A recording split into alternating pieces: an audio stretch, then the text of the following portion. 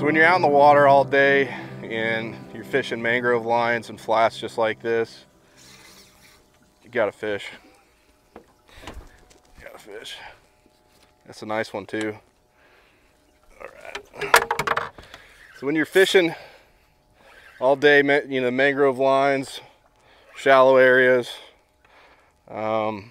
especially when you're chumming with live bait, pilchards, having the leaf fish or chum bat, bait and chum bat is a real advantage.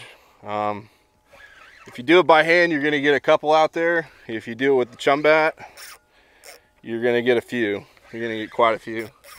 And the nice thing about it, it gives it a nice even spread, and it's easy to target a specific area. If you throw, sometimes you're not going to get that desired result.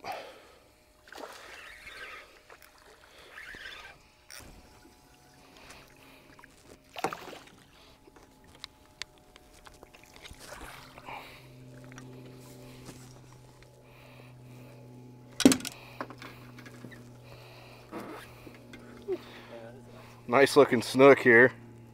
The leaf fisher bait and chum bat.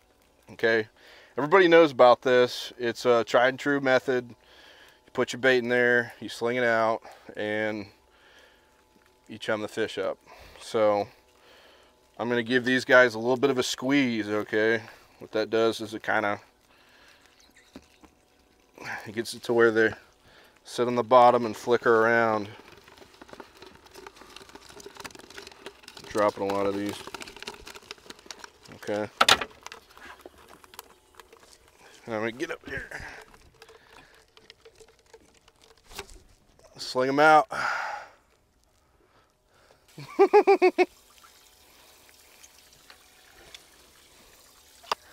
I know it seems silly and kind of simple, honestly, but having this joyfish bait net, this dip net, alongside the chum bat really makes the job a lot easier. Chumming up these fish, getting the bite rolling. These are nice tools to have on hand, whether you're a fishing guide or just an avid angler.